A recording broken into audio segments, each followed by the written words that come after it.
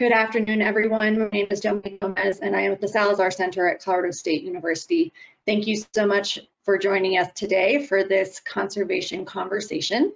This is a collaboration of 10 university centers that works to highlight solutions in climate, conservation, and environment. And if you are joining us for the first time today, this is actually the final in our series.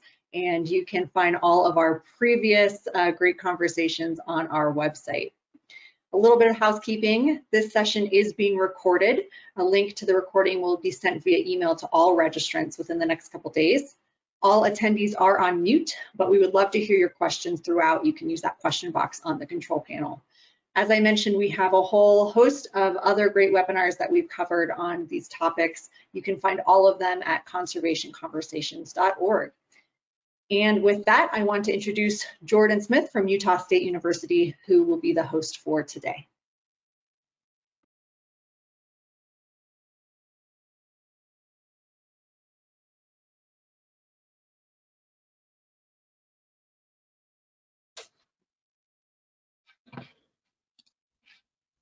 Jordan, I think we can hear you there. I'll share my screen, Dominique. Yep, let me go ahead and do that.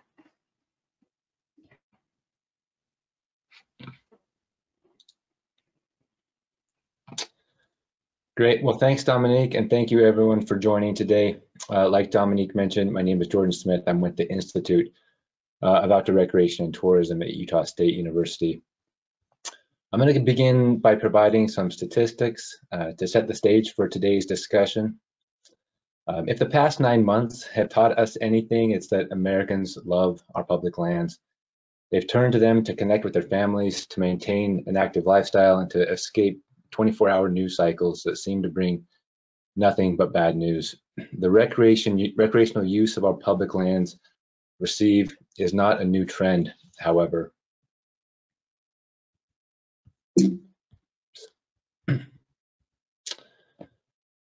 Visitation to many of our national parks has reached record levels every year.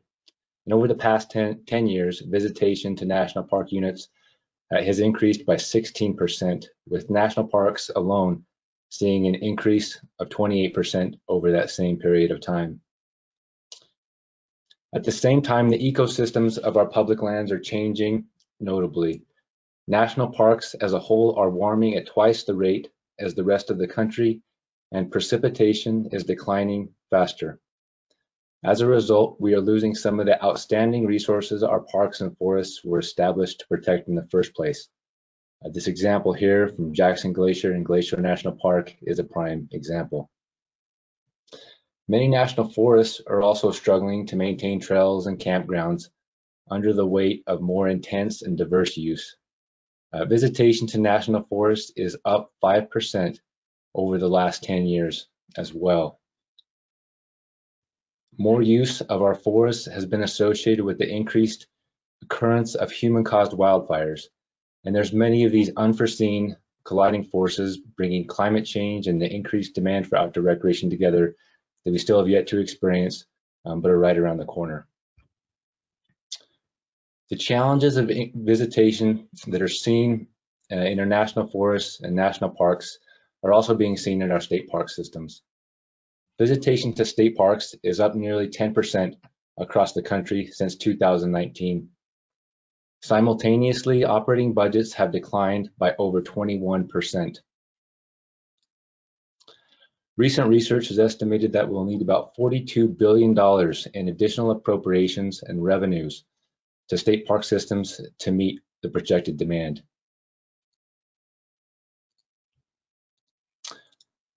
These are complex management challenges that different agencies are dealing with in very different ways. And we have an excellent panel on today to discuss these challenges. We have Jeff Moe, who became the 22nd superintendent of Glacier National Park in August of 2013. A 31-year veteran of the National Park Service, Moe served 21 of those years in Alaska at various parks, including Kenai Fjords, Denali, Glacier Bay, and Gates of the Arctic. We also have Michiko Martin, who is the Director of Recreation, Heritage, and Volunteer Resources for the USDA Forest Service and leads efforts to connect people to the outdoors through our nation's forests and grasslands and to inspire the next generation of conservation leaders. Next, we have Louis Ledford, who serves as the Executive Director of the National Association of State Park Directors. The NASPD is the nonprofit organization whose membership represents America's state parks that encompass 6,792 areas, including parks, recreation areas, natural areas, historic and scientific sites comprising more than 18 million acres of visitation, 18 million acres with visitation that exceeds 813 million visits annually. Finally, we have Dr. Chris Mons, a professor of recreation resource management in the Department of Environment and Society here at Utah State University. Chris teaches courses in wildland recreation management, ecological impacts of recreation, public lands planning and conservation, nature-based tourism, and interpretation.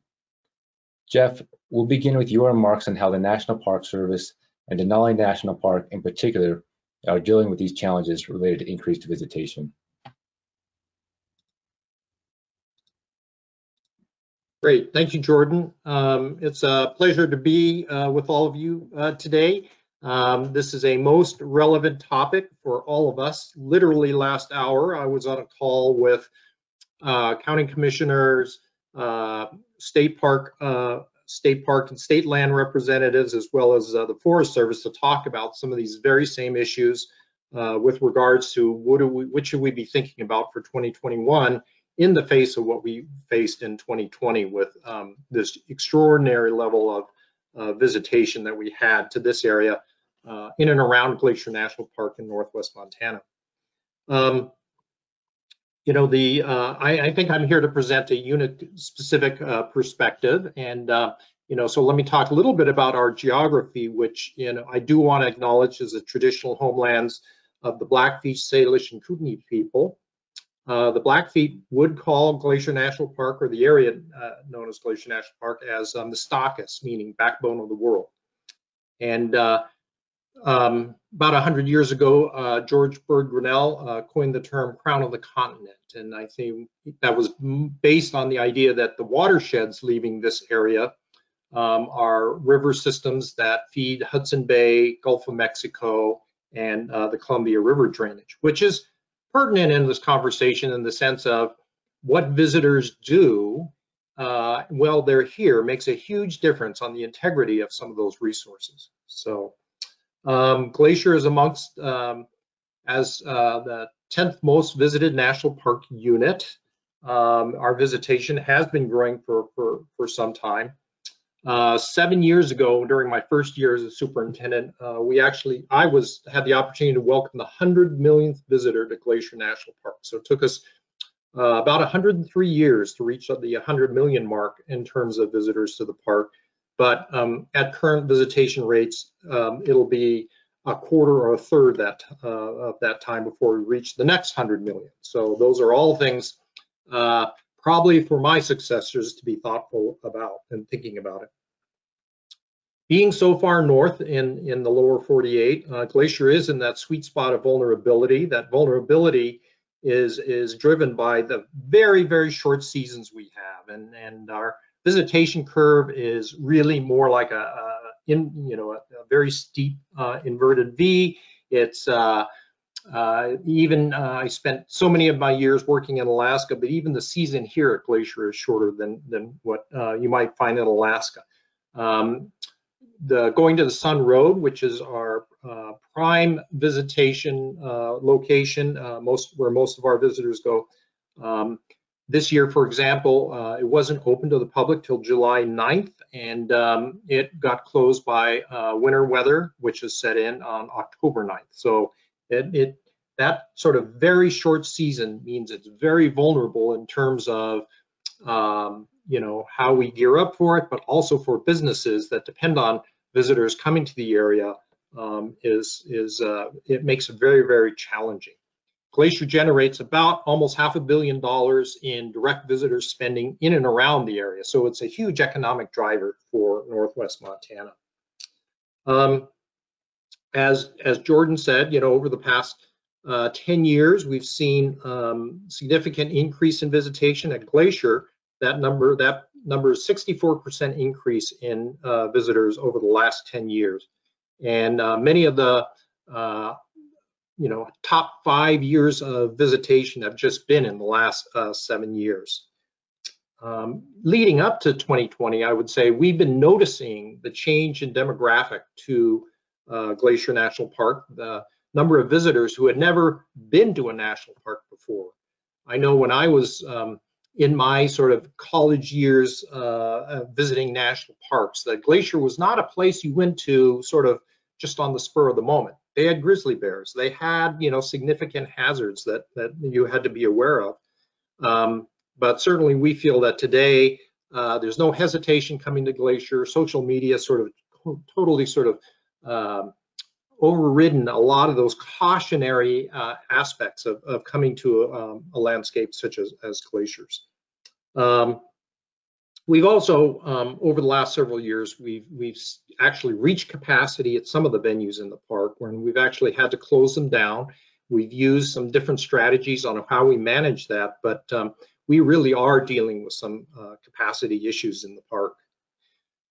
Now, 2020 was a very different year, and primarily, I think, we would have been on track with Yellowstone and Grand Teton, the 2 other prominent national parks in our general area, with seeing increased visitation over 2019. But because of COVID, the east side of the park, all our venues on the east side of the park remained closed because the Blackfeet Reservation was closed to all non-essential traffic due to the concern over an outbreak and the ongoing outbreak. And then they've literally been in shutdown for most of the summer, and even continues to this day. As we all know, Native American populations are particularly vulnerable to the impacts of COVID-19 on their households and communities. So also the reopening and coming out of shutdown was a late start to the season for us.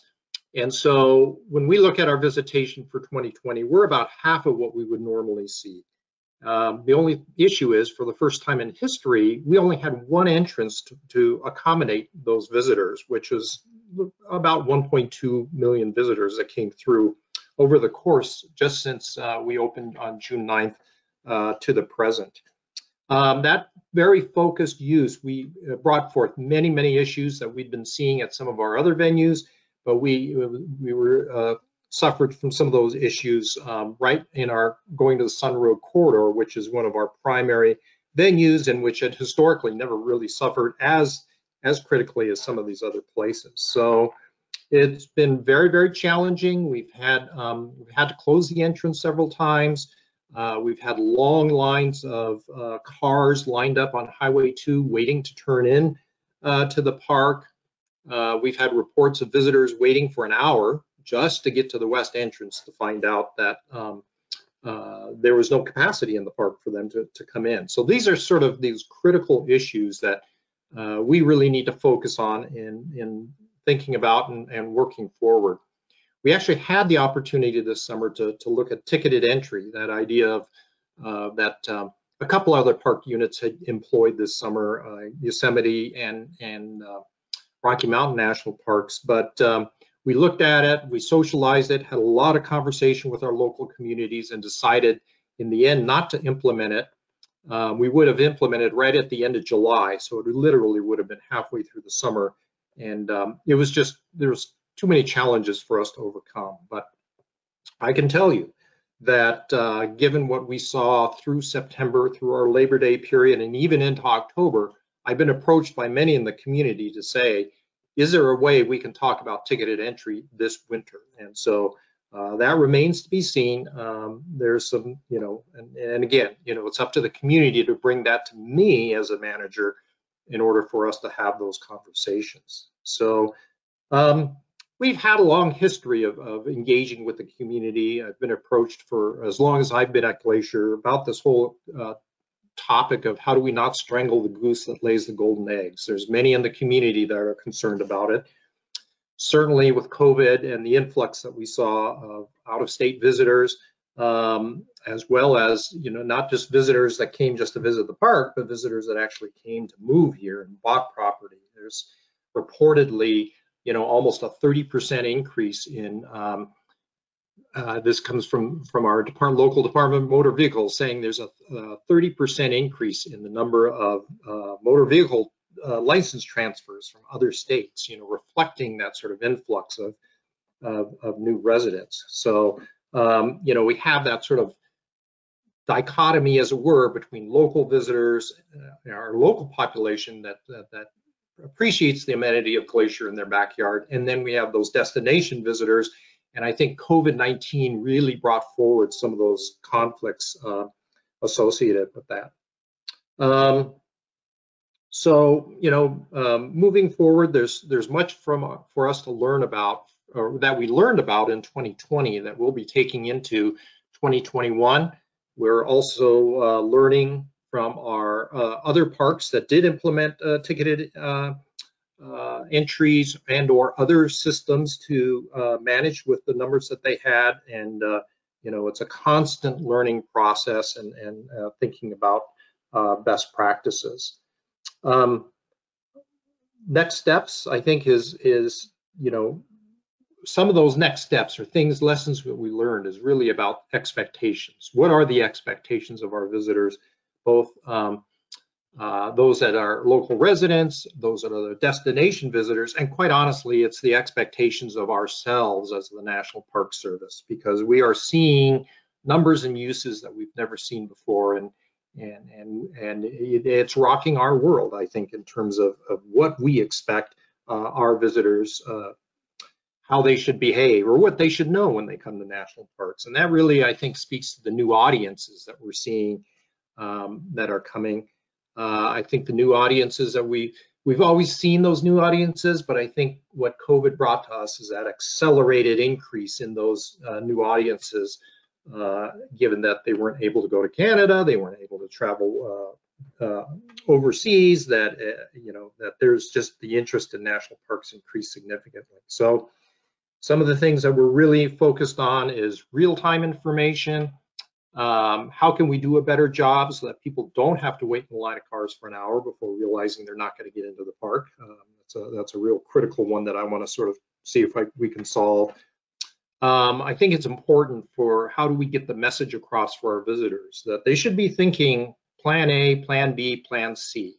From my time in Alaska, that was always the word we gave to visitors, because there were so many things that could go wrong, weather-wise, itinerary-wise, planes can't come in to pick you up, that you always have to have those plans A, B, C, and D, so that, if plan A didn't work out, plan B was going to be right there and can provide a great experience too.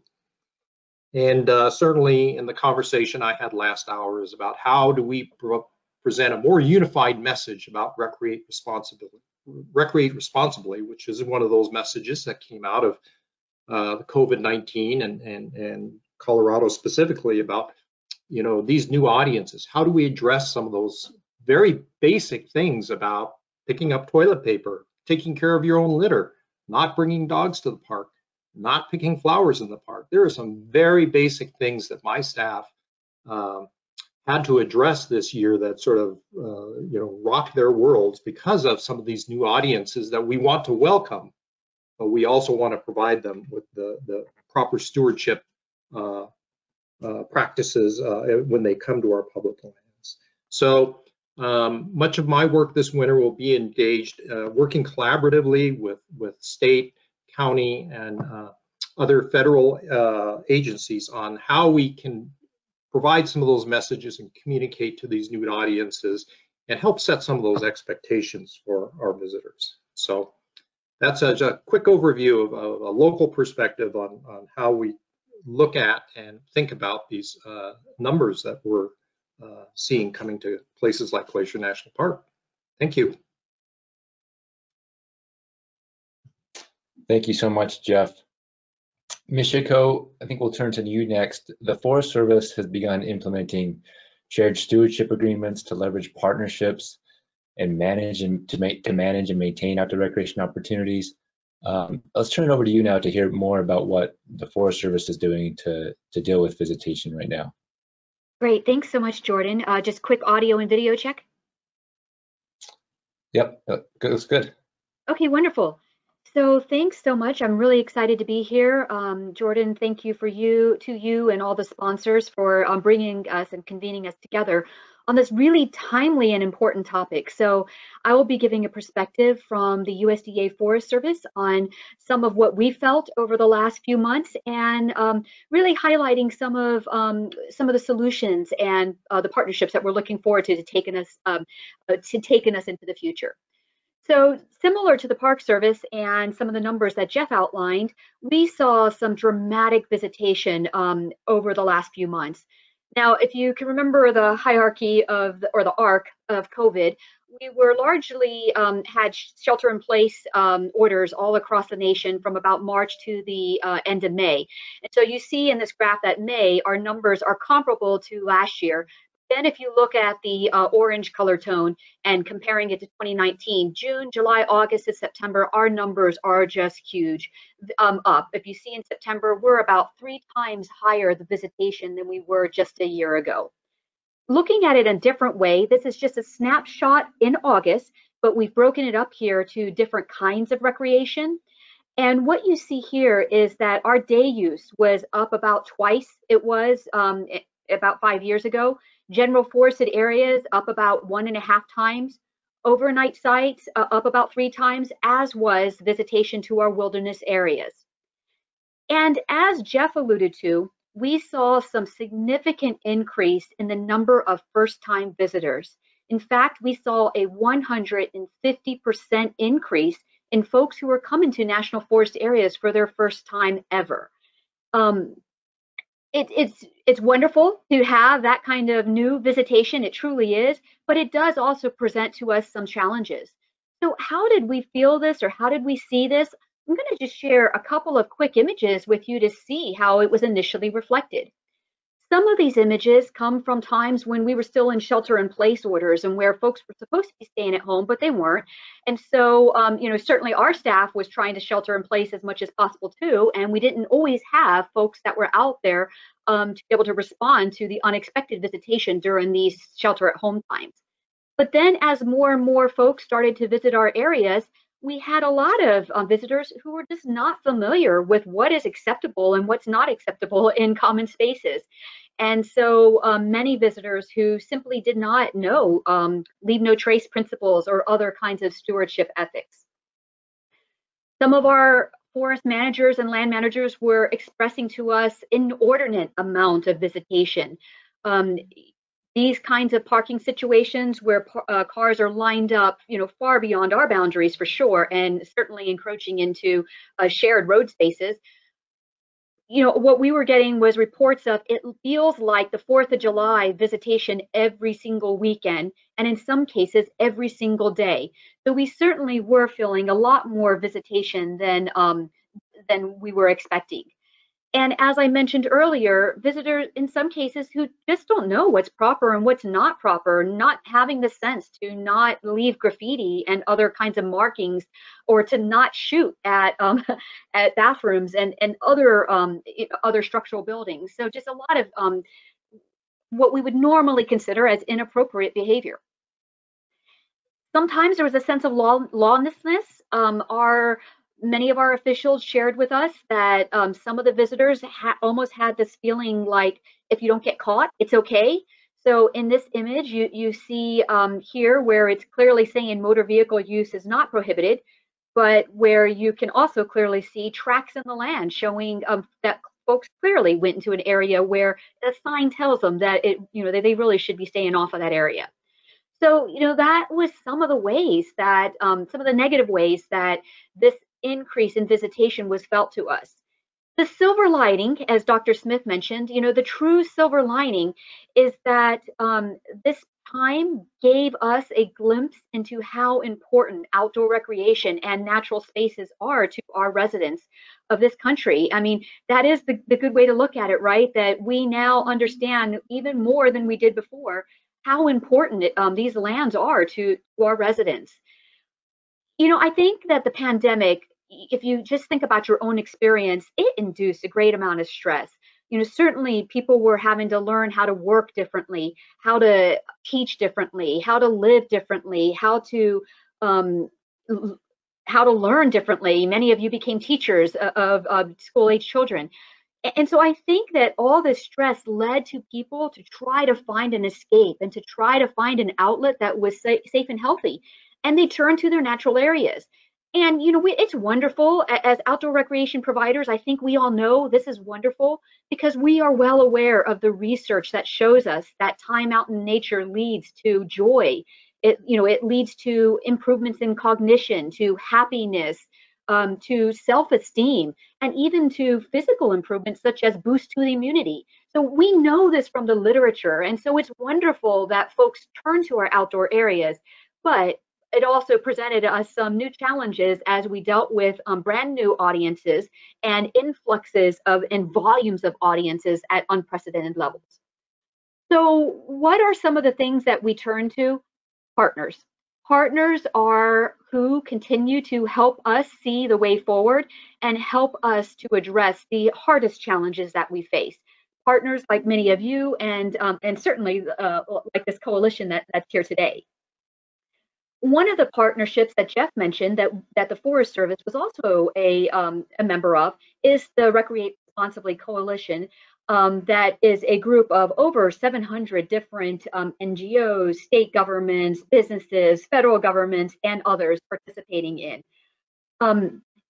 Largely under the leadership of REI, but certainly with the wonderful leadership of many of you in your state and other states. We were really glad to participate in this particular coalition, and we found some wonderful responsiveness to the sharing of our stories. So we would come into the forum, say, hey, this is what we're seeing. This is what we're experiencing from some of the visitors who don't know how to behave differently. And then the Recreate Responsibly Coalition would respond with, okay, why don't we think about different ways to provide social media or to provide billboards or other kinds of communication devices in order to reach this audience in a different way.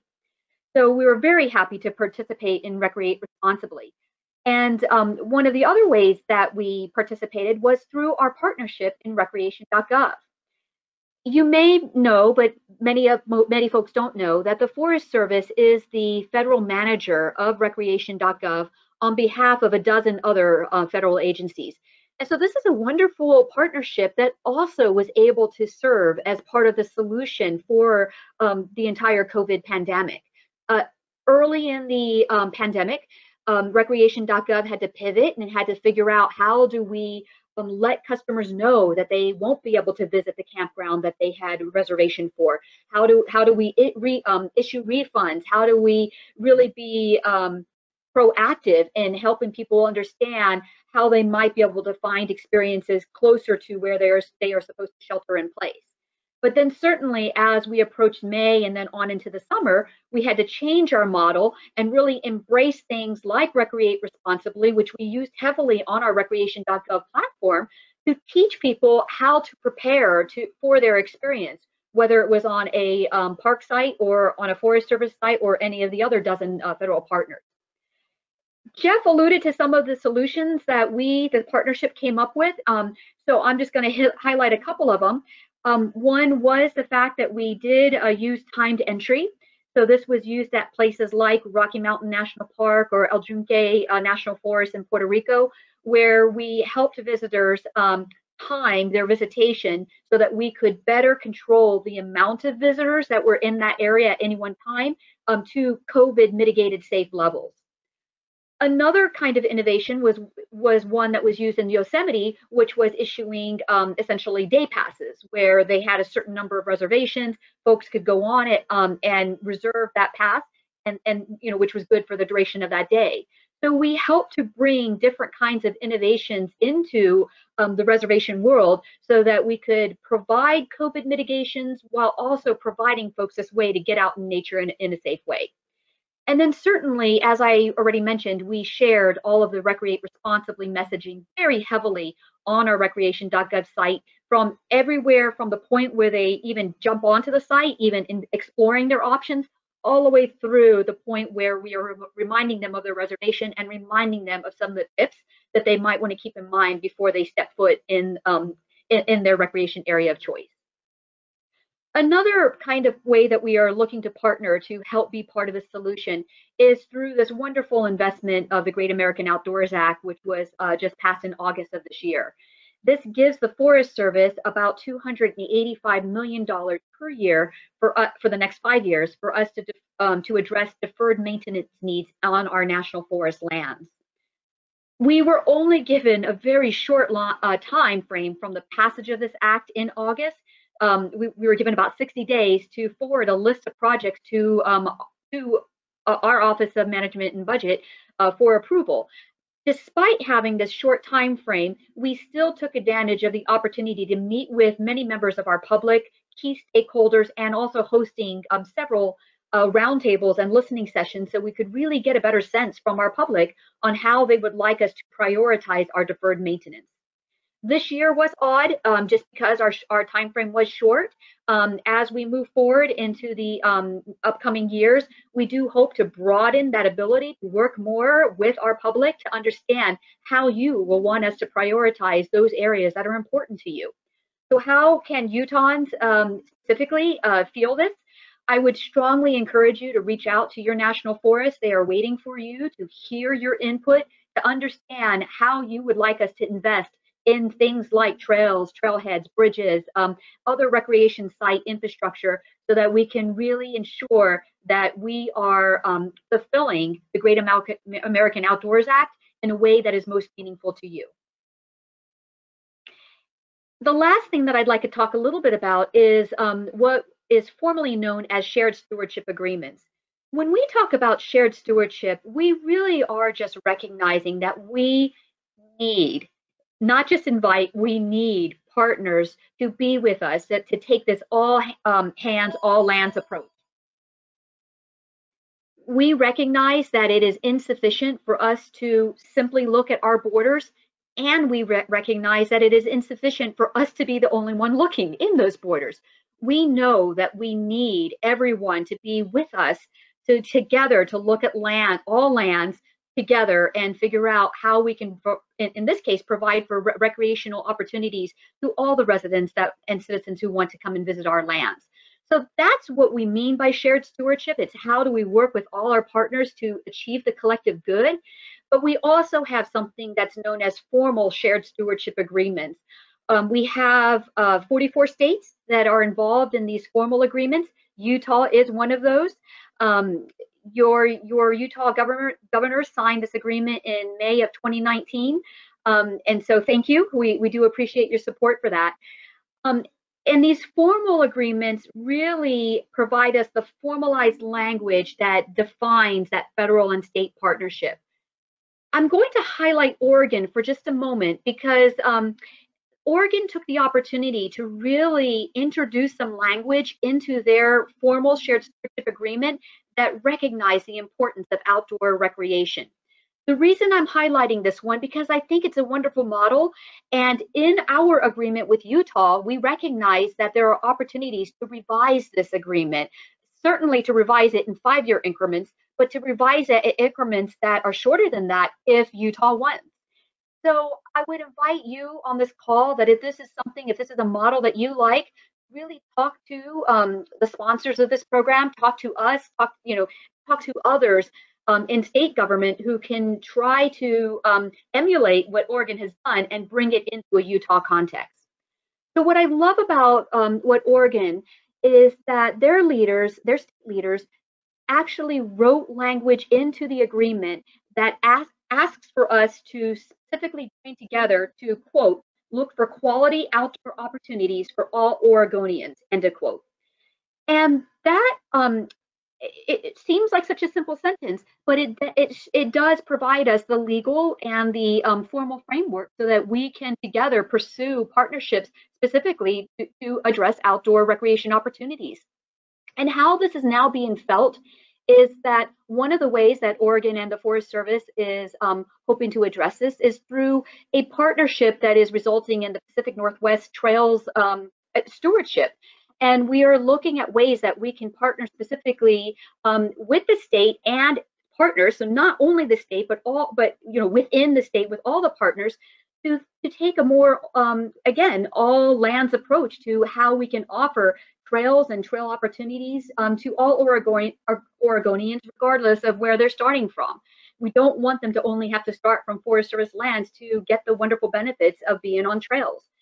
And so I'm simplifying it, but I just use this as a model to hopefully inspire those of you in Utah to want to pursue something similar like this. And so again, I would really encourage you to talk with your state leaders and your other, university leaders and partners to see if we might want to consider a similar partnership for Utah and the Forest Service. However, I don't want you to leave thinking that we don't have wonderful partnerships already existing in Utah. We certainly do. And one of our most rich partnerships with Utah is, of course, with the Office of Outdoor Recreation. We love your Office of Outdoor Recreation. You are certainly a leader in the nation. You should be very, very proud of that. And we are always at the ready to help and be a good partner to you so that we can make that office a success for not only all Utahns, but really for all Americans. Because again, you are a model of a wonderful office. And I really do think that a lot of other states out there could learn from what you all have going on in Utah. But beyond that, I just want to give I'll stop at one more example of how we might be partnering specifically for the benefit of Utahns. We have this wonderful program in the Fish Lake National Forest, working on with the Paiute Trail Association, where hand in hand with this association, we worked to try to identify opportunities for to improve trails for all types of trail users, including OHV use. And so this is a really neat example where we recognize all the different kinds of users who want to come on trails, and we work together to improve the offerings for all folks who visit our lands. So that's just one minute example, and my colleagues from the Forest Service know they're probably laughing right now because I'm doing a disservice to all of the rich ways that we partner in Utah. But again, I just wanted to stress the opportunity to formalize a partnership with Utah through the formal shared stewardship agreements as a way to really provide us some strong legal framework upon which to build. So I'm going to stop right there, Jordan, and turn it back over to you, and hope that I did provide a glimpse into some of the challenges that the Forest Service is facing, but also some of the ways that we are looking to our partners to really help us meet those challenges in providing more rich opportunities for all Americans. Thanks, Jordan, and thanks to some of the rest of my panel members and you, audience. Thank you. Great. Thanks so much, Michiko. Louis, I want to turn it over to you now. We had talked about in the introduction that the nation's state park systems accommodate over 800 million visits annually, and each of them has a very distinct approach to how they're managing visitation. I was hoping that you could lend your perspective from kind of overseeing all 50 state park systems and how they've been responding to this dramatic changes in visitation across the country. Thank you, Jordan. Can you hear me okay? Yeah, sounds good, Louis. Good, good. Well, thank you for this introduction. I join Jeff and Michiko in saying thank you to all involved for bringing these conversations about conservation together. And as I like to start off here, just to briefly, if you will, to kind of set the stage and give a little bit of an overview of America's state parks. 6,800 areas almost, 18.5 million acres. Quite a diversity or mosaic across the country, from the highest mountains in the east to fossil beds on the Ohio River and in Indiana to sites where Europeans first came to America in Virginia and in Massachusetts, a Native American buffalo jumps in Montana, and even the John Pennekamp State Park, the Coral Reef State Park, underwater park, if you will, in South Florida. It's quite an extensive collection of areas. But as Jordan referenced, the visitation, I think that's what surprises most folks when you start talking about America's state parks. Over 813 million visitors in our last survey. And of course, those are pre-COVID numbers, and we'll talk more about what's happened since then. But $2.8 billion in operational expenditures is quite an economic impact, and nearly $1 billion in capital developments each year, and you saw those numbers of reductions, but also the growth of parks in terms of visitation. But I think it's important for all of us to think about that, with the federal partners we've just heard from, combined with state parks, we're $1.5 million plus, $1.5 billion plus visitors coming to these federal outdoor and state recreation sites each year, plus the other federal recreation sites. So almost 900 billion, the fourth largest economic sector is this outdoor recreation impact in America. Again, about state parks, we're quite a group of programming, from first day hikes to opt outside to so many other things that people think about when they think of going to the outdoors. Quite a collection of facilities, from the famed CCC camper cabins and cabins of that early era, to contemporary cottages and states, and frankly, with nearly 230,000 campsites, the largest collection of camping opportunities out there. Well, let's talk just a little bit, set the scene a little bit more. Of course, most folks think of Niagara Falls as being the first continuously operated state parks. It's dating back to the late 1800s. And then another one across our country, so many people are increasingly familiar with, the Valley of Fire in Nevada, and what a scenic icon that location is. But you can go to Alaska and the Wood Tick-Tock Chick State Park there, some 1.6 million acres, quite a vast array of parks in the northern country. And many of you probably familiar with Chigash in the Anchorage area, or further back south, you can go to Arizona, and from Slide Rock and Sedona to the Kartchner Cabins with the world's largest stalactite. Again, don't mean to spend too much time talking about these state parks, but there's quite a mosaic of what makes America special in the outdoors, in addition to those in the national areas we've been talking about or hearing from. So what happened in March? Oh, I think we all know that story. The impacts is suddenly, here you can see some scenes from northern South Carolina, Table Rock Mountain, where suddenly, with all the other places being closed, the malls and the schools and the other entertainment venues being closed down, parks suddenly, if they're ever, were becoming more and more essential. What else happened? Safety of the visitors, impacts on the natural resources.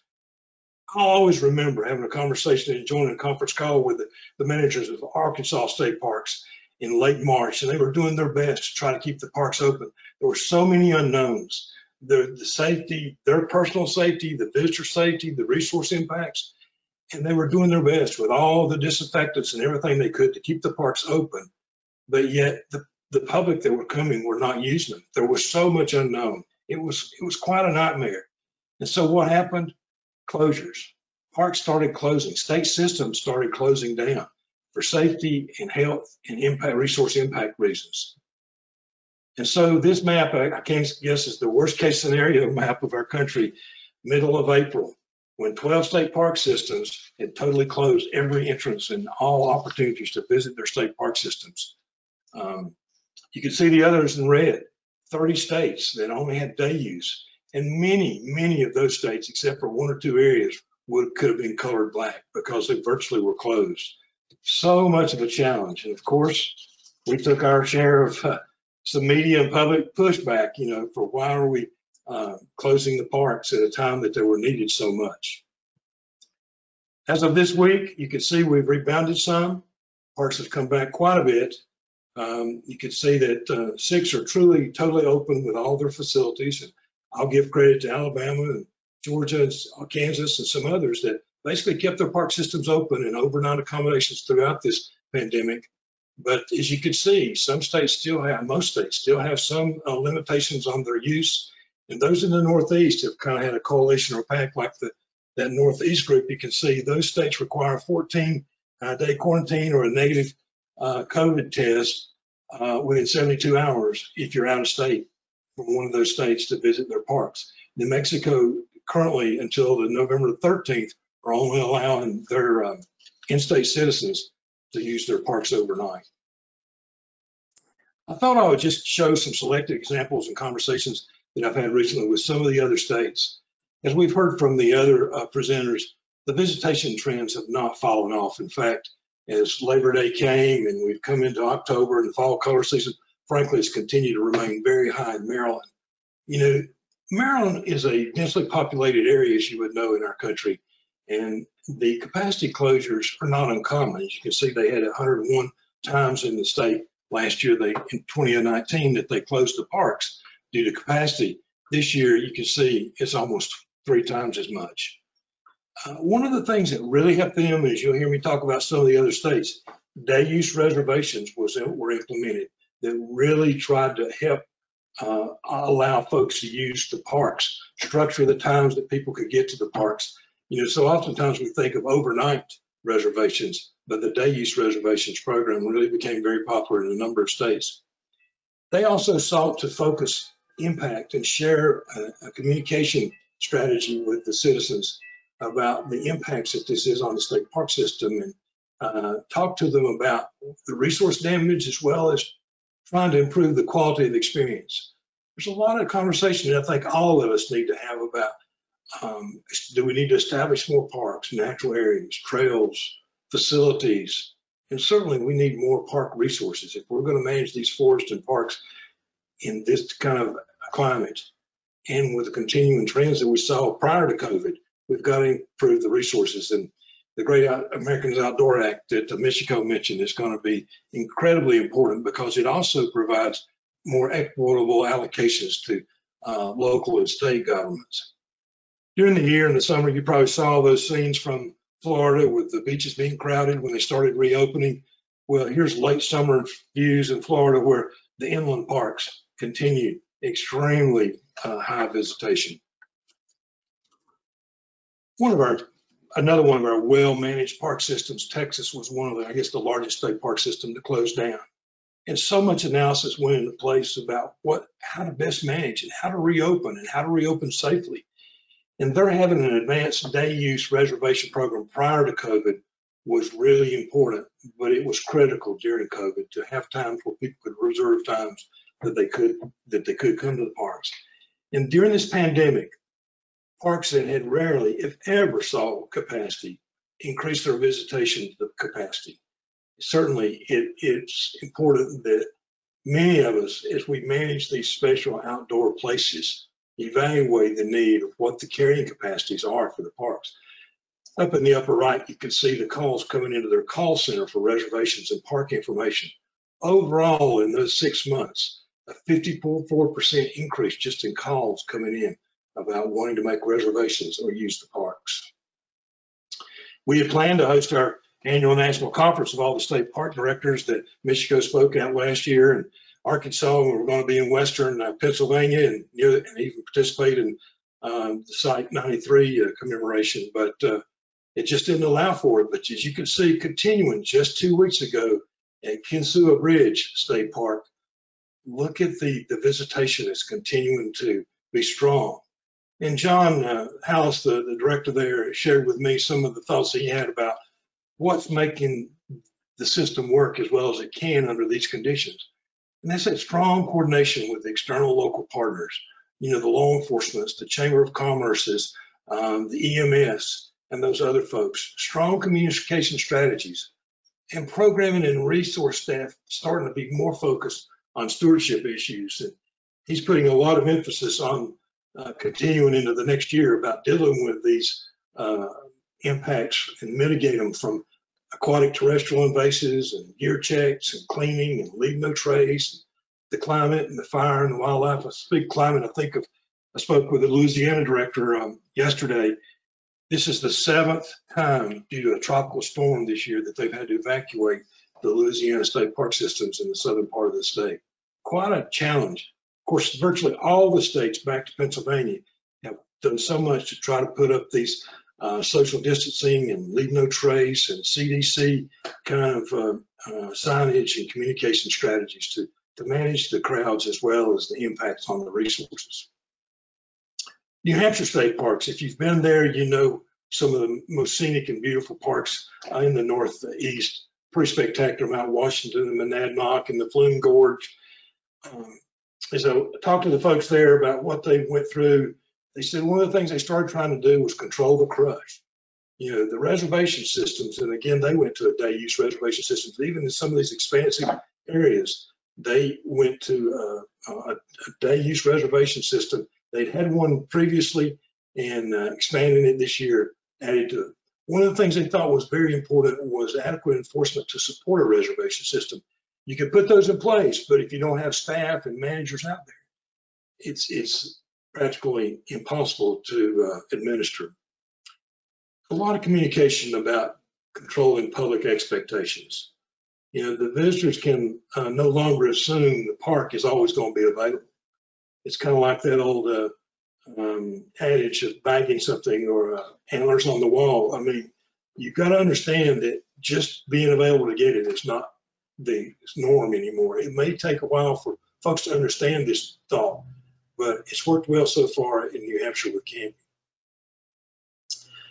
Increasing capacity where appropriate. I think all of us got to step back and look where we can increase capacity, but where we got to be more restrictive. And some of the key elements as we move forward in responding to pandemics is the culture of the organization. You know, a lot of state and government and federal employees and so forth were working from home or were not allowed to be out. But the parks people, and especially in the case of New Hampshire and many other states, administrative staff from the central offices went out into the parks trying to aid this crush of people that's coming in to better manage it and really put a system in place that limits the crowds. And of course, I want to speak a little bit about financial resources. You know, we've talked a lot about, and I think Jordan introduced about our generation of revenue. New Hampshire state parks now generate 100% of their revenue to operate their park system through their fees and structures to raise revenue. And that's critically important, and it's really been a challenge. During the past year, I'm reminded of Indiana State Parks when the director there in May told me that he was closing all the wedding opportunities and all the reservations, and you can imagine all the other impacts that had. But just in Indiana alone for 1 month was a net loss of $100,000 in revenue just from weddings that were taking place across the state. One of the things that Michigan did that I think has worked well for them is they delegated the authority to their state park managers or park superintendents to reduce their parking capacities. Perhaps some of their parking areas were larger than their resources could manage or properly sized. And so they gave the authority to their managers to limit the size and the number of parking spaces that would be available. And they've allowed that to remain in effect through this day and plan to continue moving forward. As we start to wind up, let's just share a couple others at Virginia State Parks. You can see at Pocahontas State Park here, whenever they had concerts or some of the traditional activities associated with that park, they spaced them out and continue to try to have those. Indiana State Parks, I think this photo on the bottom right is from Brown County in the southern part of the state. Like so many other states, they physically started closing off areas, closing certain trails, putting fences and barriers, and really trying to put physical means to keep people from impacting the resource in the degradation that would be so hard to overcome and restore. I do think it's important to emphasize how this pandemic has underscored how the public parks shape our public health. And I won't go into this in large detail, but I think all of us have understood the theories and the thought processes about forest bathing and all the studies about stress and so forth associated with state parks and the benefits of federal lands and the outdoors. But I think it's also in this time of COVID given us more reason. I think if ever we were to a point of thinking parks are essential, I think the public increasingly agrees with us now. So as I end, let me just say that several of these photos you've seen are from our national photo contest that we have every year. So I'll stop with that and just say, you got the end of the month, the end of the week. If you'd like to, you got a photo from a state park you'd like to enter, there's some great prizes. We'd love to see them. And please call on me, and I look forward to hearing more about these conversations about conservation. Thank you, Jordan and all, for this opportunity. Great. Thanks so much, Louis. It's really great to hear all these diverse perspectives from all over the country. Chris, I wanted to turn it over to you now.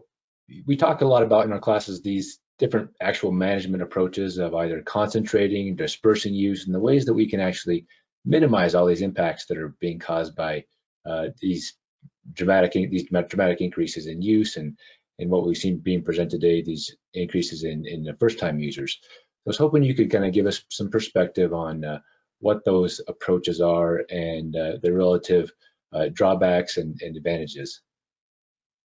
Yeah, thanks, Jordan. And I'm sensitive to time, so I'll try to move forward with this fairly quickly. As we've heard a number of the panelists say today, when we see increases in use, one of the things we're concerned about, in addition to providing a good experience for visitors, visitor safety, but one of our primary concerns is impact to resources. And I want to share with you today some perspectives on management strategies and what science can tell us in terms of resource impact. So first of all, I call myself a recreation ecologist. I'm an ecologist by training, and I work on recreation issues in our parks and public lands. And really what I'm mostly concerned about is this idea that recreation activities can act as disturbance agents to various ecosystem components.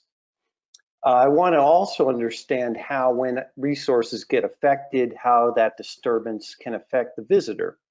And of course, all of this leads us to some informed management strategies.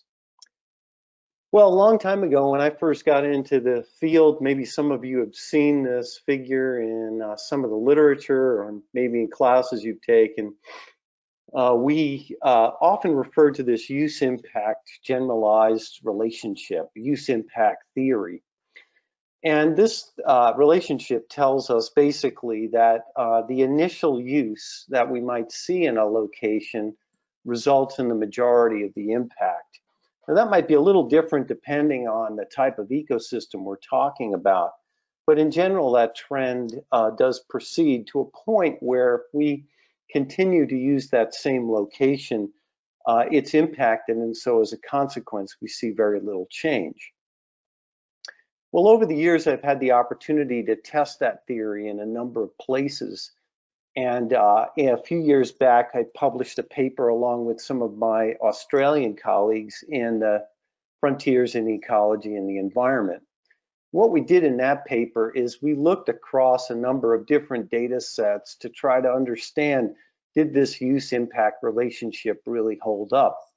And here I'm demonstrating some data that I collected up in the northern Alaska and Gates of the Arctic National Park that looks at the different intensities of disturbance, and we applied this experimentally, and then looks at the relative cover loss that occurred in 2 Arctic tundra vegetation types.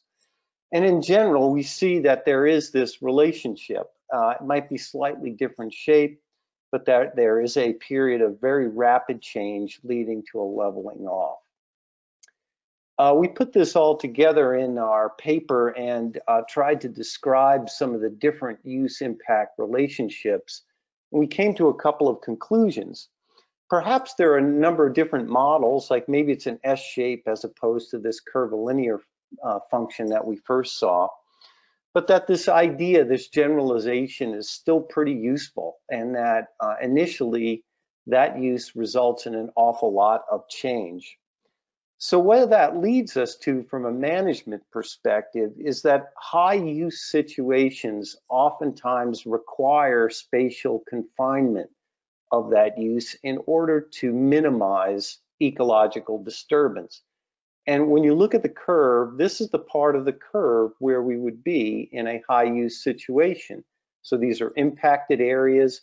Putting more use on those areas results in little change. If we disperse visitors, it's only going to be effective if use is very, very low. Otherwise, we're going to see impacts proliferate in many places. So you might say, well, is this going to be acceptable to visitors? And I think that is a good question. As we've seen in our discussions today, there's been lots of changes going on with COVID. But I want to share with you, to conclude, a little bit of data on just this subject.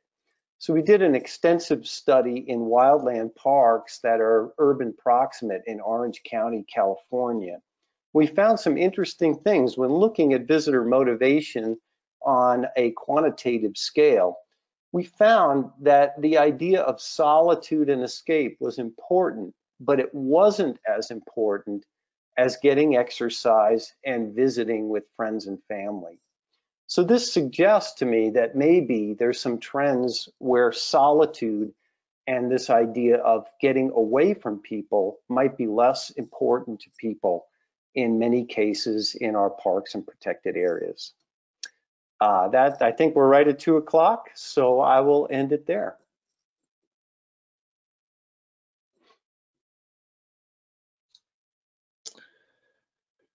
Chris, thanks so much for sharing your perspectives there. I know we have had quite a few questions come in for all of our panelists. I'll just say, kind of given time, we're going to hold those questions and distribute them to our panelists, and then we will ask them to follow up with you as they have time later on. I'll just say it's been great to host this discussion. We will make the recording available later on the Conservation Conversations website. As we've seen this huge audience today, we are really respective and really understand that this is a really timely topic, and one that's not going to go away anytime soon. It's one that our parks and our public lands have been dealing with for a long time. So with that, we'll make sure that this recording gets shared with you on the website, and then you can follow up with either myself or our panelists later on if you have follow-up questions. So thanks for tuning in today. I'm going to turn it back over to Dominique, who has a couple final wrap-up remarks about the whole series.